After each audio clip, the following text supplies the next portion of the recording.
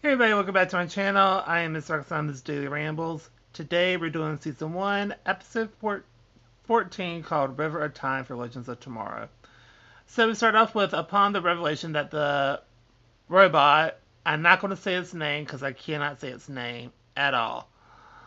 And we find out that it's technology from the distant future proving Savage has manipulated time.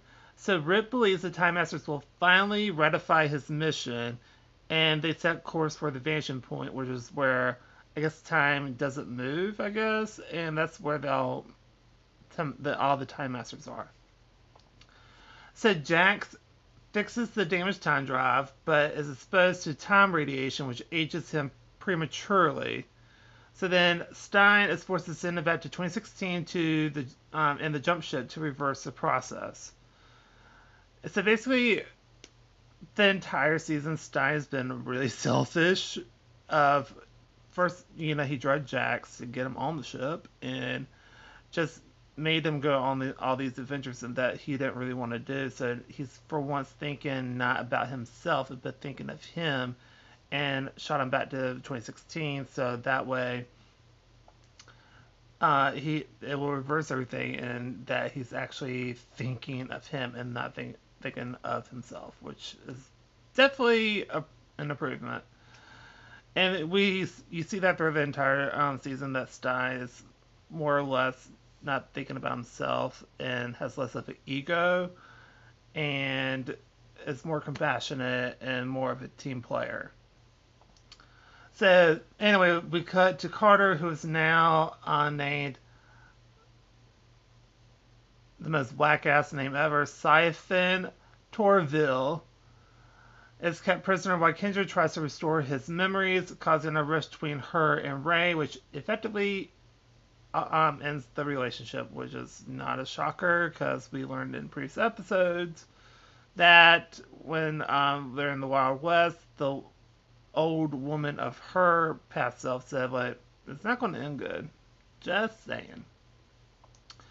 Then we cut to where Savage tries to manipulate some of the team members, allowing him to escape his cell. And then, just as Savage is about to kill Kendra, Carter regains his memories as Carter and saves her, but is stabbed by Savage again before Kendra knocks the latter unconscious. So then the team arrives at the vanishing point where the Time Masters reveal that they have been working with Savage, who will be sent back to 2166 to carry on this plan while Rip and his team are put under arrest. Color me shocked. I mean, think about it. They sent a Kronos. They kept blocking him. All the other Time Masters are against him. I wonder why. That they're so against him going after Savage. Duh. So anyway,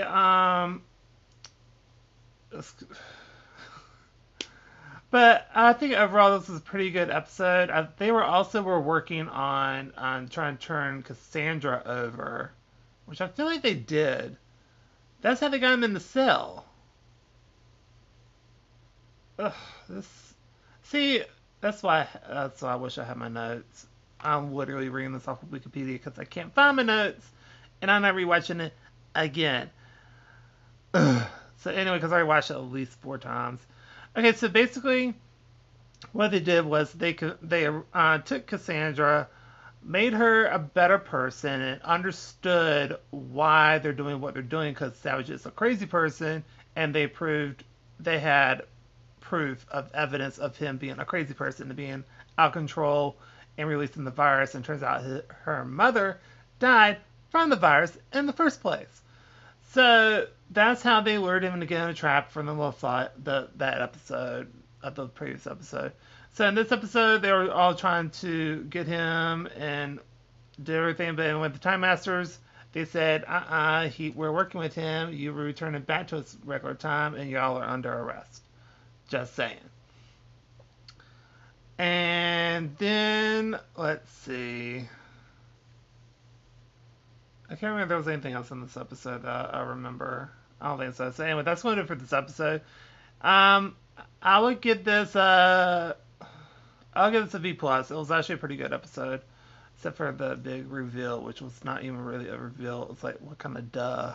I mean, like even his mentor tried to go after him. I mean, what is that saying? I mean, obviously. So anyway, that's my for this video. If you like this video, please hit a like, comment down below, tell me what you think of the episode. Do you agree, disagree?